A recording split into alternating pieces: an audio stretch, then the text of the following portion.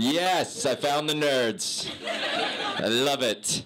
I do one Marvel reference, the rest of the audience is like, what? And these dudes are like, yes. Seriously. This gig just went to a whole new level. If he starts talking about Avatar Way of Water, I think I might come in my pants. Oh, Jesus Christ. What part of Ireland are you guys from? I'm coming to your village. I know it's a village. That's offensive. I wish. Even that was a little too far. You know what? One of you guys, pick the smallest one. You can punch me in the mouth on the way out. I deserve it. It's the least I can do. Put a little money on it, man. Put a little money on it. Why not? What's that? This, you're going to have to talk to the bookie. He'll get you the odds.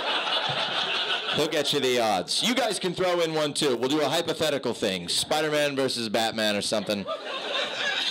Look at his face. I can tell he's the real deal. He's like, first of all, one's in the DC universe, and the other's a Marvel superhero, so, like, the odds of them actually fighting, probably 1 in a million, so forget about it ever happening in the cinematic universe, 'cause I gotta go. This is making me hard.